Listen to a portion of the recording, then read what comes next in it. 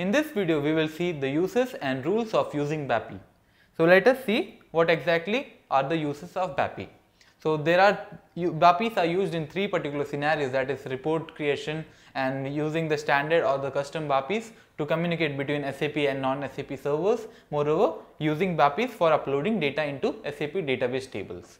So there are some rules also here, that is every BAPI should start with BAPI or Z BAPI. So the predefined BAPIs that SAP has provided, that is the standard BAPIs, they start with BAPI, and the custom that we make, they start with Z BAPI.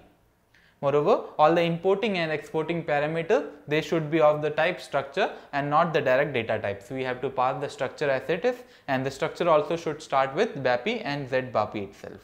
Moreover, all the parameters should be of the type pass by value, since pass by reference is not supported by BAPI. And the return type should be return and BAPI or BAPI RET2. So here are two other BAPIs that we have to use, that is BAPI transaction commit, which is used to save the data into the database table. Moreover, there is if BAPI transaction rollback, which is used to revert back the changes made to the database table. So now let us look at another video, that is the types of BAPI.